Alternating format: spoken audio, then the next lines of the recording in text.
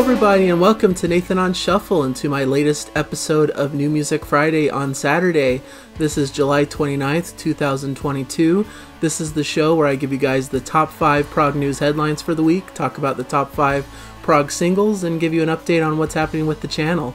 And before we start and get into the news today, I wanted to point your attention towards a video I did with Notes Reviews on their channel.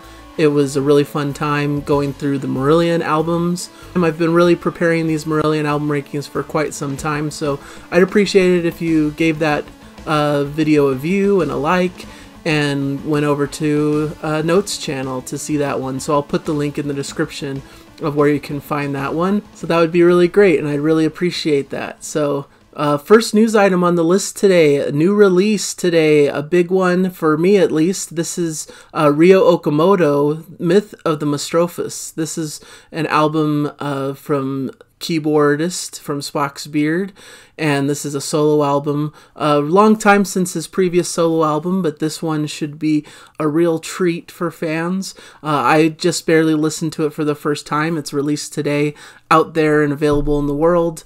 And it's just such a joy and such a fun listen, so I really recommend it, especially if you're a big Spock's Beard fan, Neil Morse fan, Transatlantic fan, all of those things. This should really scratch that itch for some just great, fun, infectious symphonic prog. And so really a big host of different guests on this album.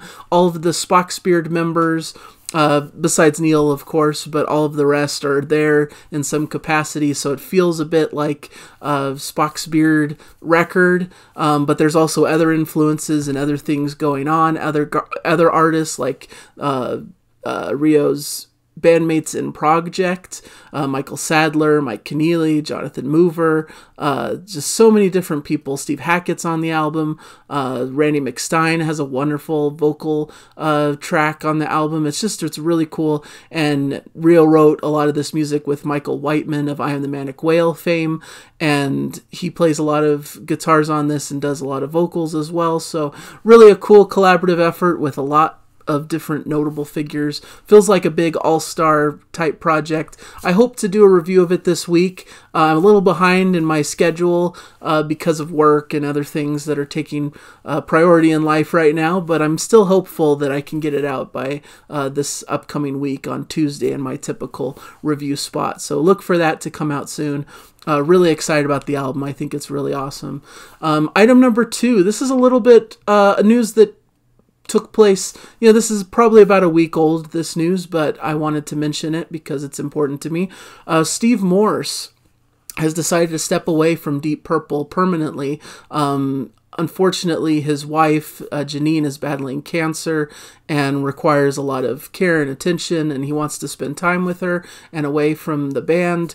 And so it's an understandable reason, and of course, the band all support him in this decision for him to step aside at this time. But of course, Steve Morse is a legendary guitar player, has been a member of Deep Purple for quite some time, has been touring with them for a long while. So it's a big change, and it just is an unfortunate turn of events, and hopefully his wife is okay and they're able to have some good moments together and be able to utilize this time to spend together during her health issues. So just wanted to mention that, and I'm especially interested in how this might affect Flying Colors, which is a band I love that features Steve Morse and of course Neil Morse, Mike Portnoy, and all of the folks, Casey McPherson, Dave LaRue.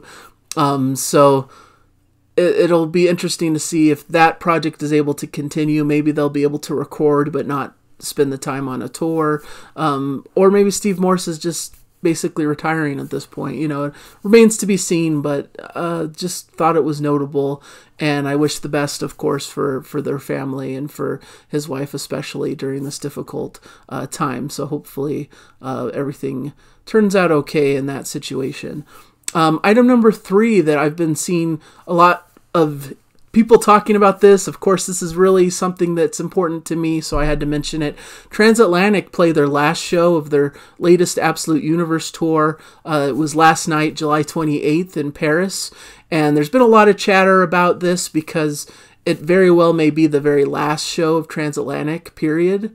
which is kind of a sad thing to think about because Transatlantic has been historically one of my all-time favorite bands. So it would be really sad to see them leave, but it seems like the band feels like this is might be a good point for it to happen, and they're talking about this show as if it's the last time that they'll play together. So we'll see. Of course, you know, time may pass and they may do a reunion or something in the future, but Transatlantic is always a project that takes long breaks in between albums. I think Mike Portnoy always meant for it to be more of an event kind of thing, you know, because it's a super group, not a band that tours regularly. So who knows, you know, but I think they're all realizing as they get older and as they are involved in so many other bands and projects, the idea of the band of Transatlantic coming back together for a future album tour and all of that stuff, the chances may be slim, you know. It's kind of a sad reality, perhaps. And so I think they're preparing themselves for that possibility and, you know, going out on a high note with this really great final gig that they had in Paris, which it sounds like will be immortalized on a live Blu-ray release sometime in the future, probably in a year or so, I would imagine, or, you know, so it'll be interesting to see how that goes, how that tour is wrapped up on that night. But people have been saying it was a magical night and a special experience, and all the band members have been chiming in on social media about how special the gig was. So it sounds like it was a really magical evening, a great tour, a great album, maybe a great high note to end on for the group. But you never know. In the future, there could be other things happening. But for now, it looks like they're pretty much taking a hiatus, and it may be an indefinite one. So we'll see how that goes in the future. Item number 4, I thought this was cool. I saw this being talked about a little bit. Keyboard masters Rudess, Wakeman, Sherinian, Downs, and more featured in an all-star collection called Synthesizer Classics. So some of the most widely respected keyboardists in the prog community are on this collection of synthesizer music.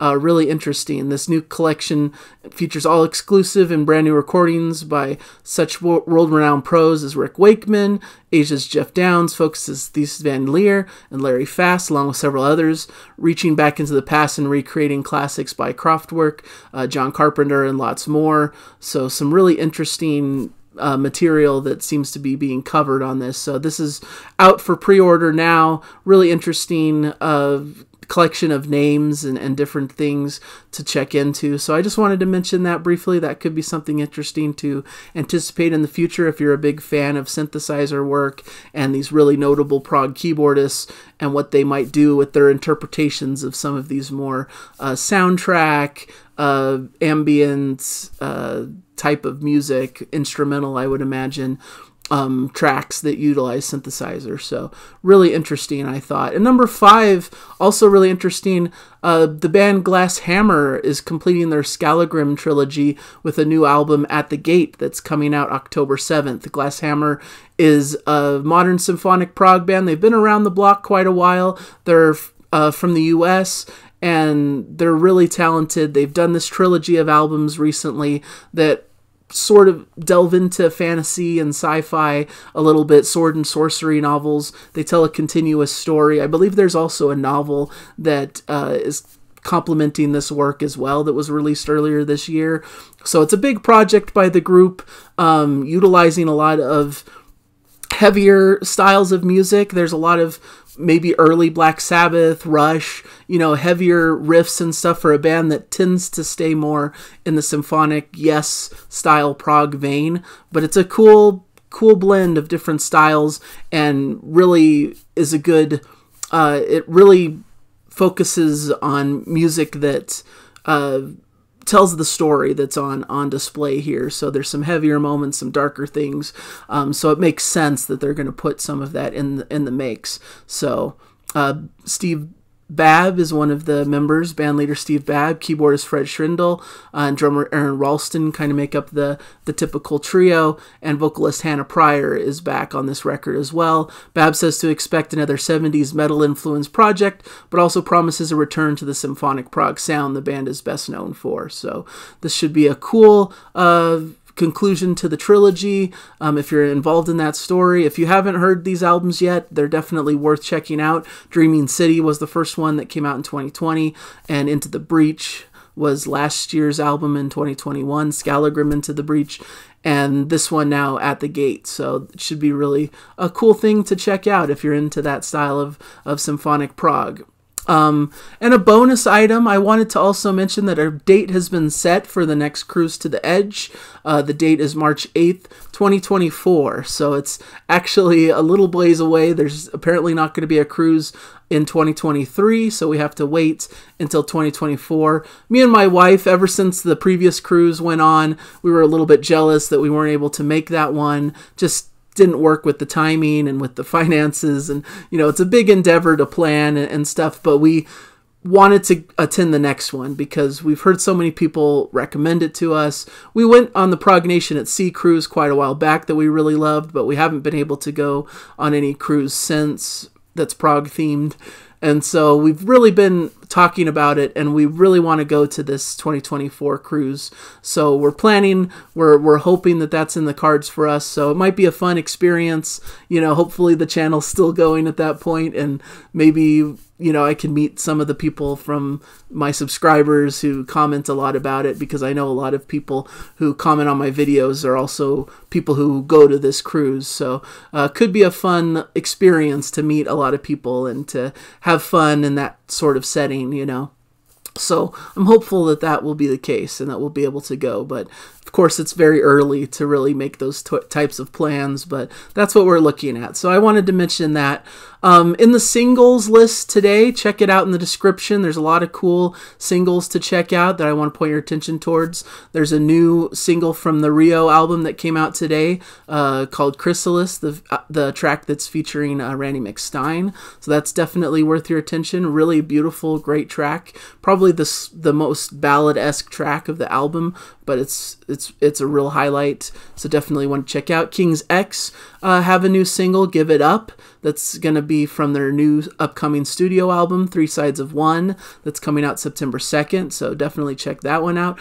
Birth has a video out for their track Long Way Down from their latest album, Born, which came out just a couple weeks ago. A really great psychedelic, old-school prog sound, definitely worth checking out. I put in the Pink Floyd Dogs 2018 remakes that has been released. A really great track, of course. Me and Jana reacted to the original version. We didn't really take the remix version when we did it, but we love that track. I love that track. Dogs is just a classic in the genre, but it's a cool taste of what's to come with the remakes project of Animals that's coming out September 16th.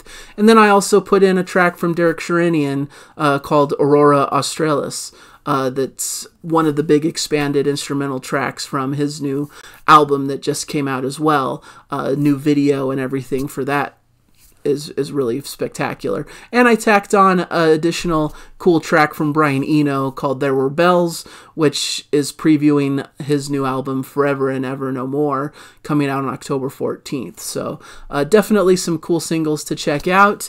Like I mentioned, go check out the Marillion ranking video. I've been promising it. I decided to do it with notes because they were doing their own ranking at the same time, and so it made sense to collaborate as we were discussing it and figuring out the logistics, and it helped to have someone to bounce ideas off of and to get a second opinion on these Marillion albums, because it's a really big catalog, and I wanted to make sure the show really was deserving of this big catalog. So hopefully you guys enjoy that.